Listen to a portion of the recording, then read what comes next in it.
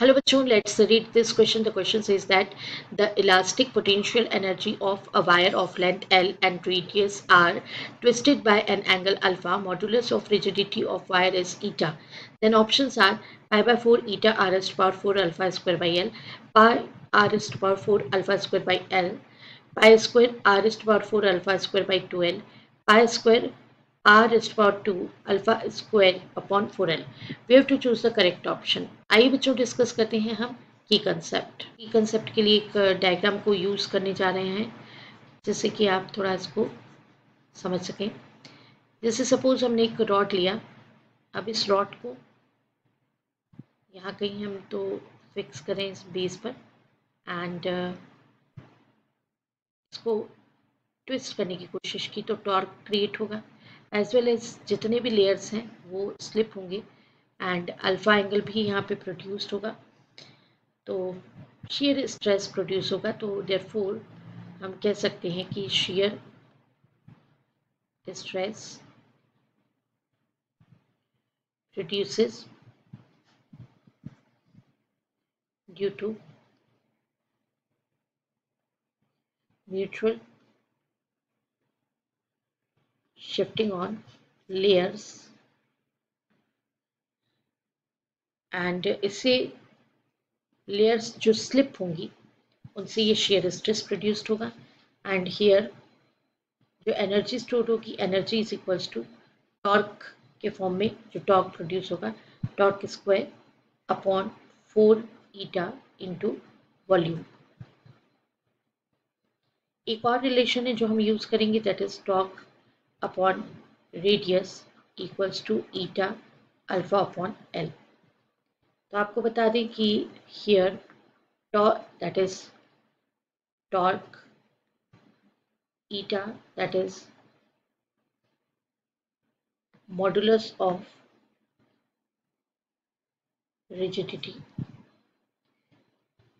r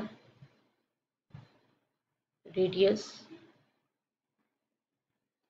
and L that is length और alpha angle of twist. Alpha क्या है? Angle of twist.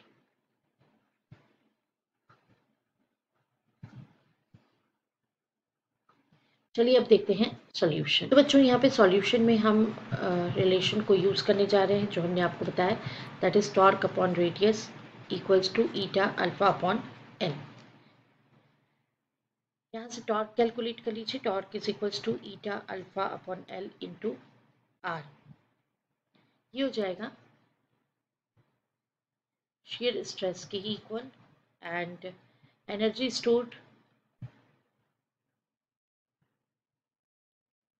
that is equals to torque square upon 4 eta into volume। Torque square मतलब जो आपने value calculate की torque की ये वाली वैल्यू उसका स्क्वायर करेंगे आप, that is eta square alpha square and are square. ये रेडियस आर है, इसको हम कैपिटल आर से रिप्रेजेंट करें तो ये आर स्क्वायर इंटू वॉल्यूम। तो वॉल्यूम का वैल्यू सिलेंड्रिकल स्ट्रक्चर है वायर का, ये हो जाएगा पाई are square into length L. तो यहाँ पर बच्चों जो वैल्यू आ रही है यहाँ पर ये जो एल है ये एल स्क्वायर भी आएगा तो ये अपॉन में एल स्क्वायर।